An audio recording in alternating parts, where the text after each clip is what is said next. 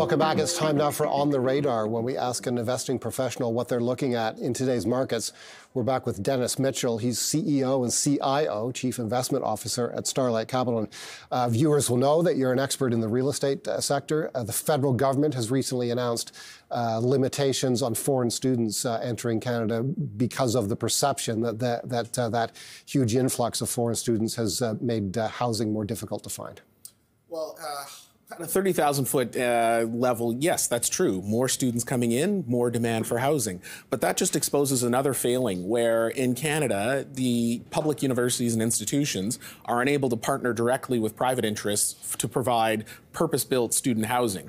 And so other countries do this. The United States does, the United Kingdom does, we don't. And so as a result, yes, any additional students, like my kids, put more demand into the housing market as opposed to sort of having a solution where public institutions, universities can partner with private interests to build purpose-built rental. And I'll give you an example. I went to Laurier for my undergrad, and I lived in University Place and University View, which were private apartment buildings at the time.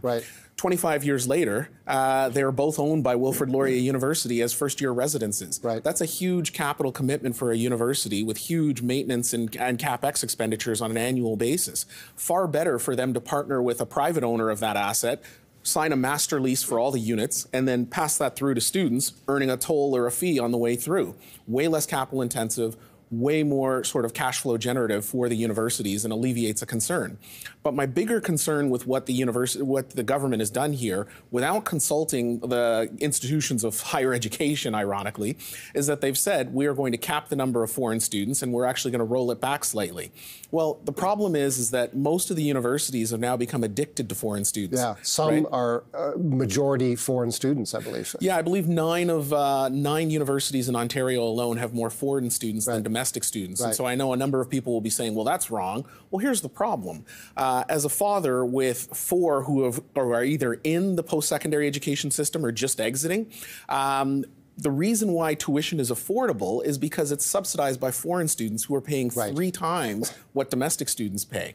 And so unless you want your child's tuition to go up, by a factor of 2, maybe even 3, foreign students are subsidizing the domestic students' education. The problem is that universities haven't received any more funding from provinces or federally, and so they've become addicted to this cash flow stream. So we've added more and more students. But here's the real math that people have to take a step back and look at. CMHC has estimated that by 2030, we will require 22 million housing units in Canada.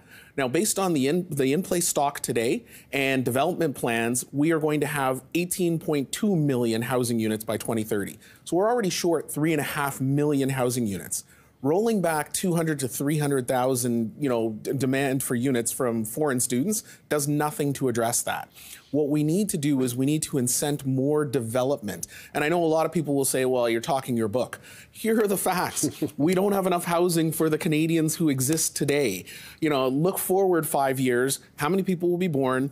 How many marriages will dissolve where one household will become 2? How many people will go away to school, which would create, one household becomes 2 or 3, depending on how many children you have.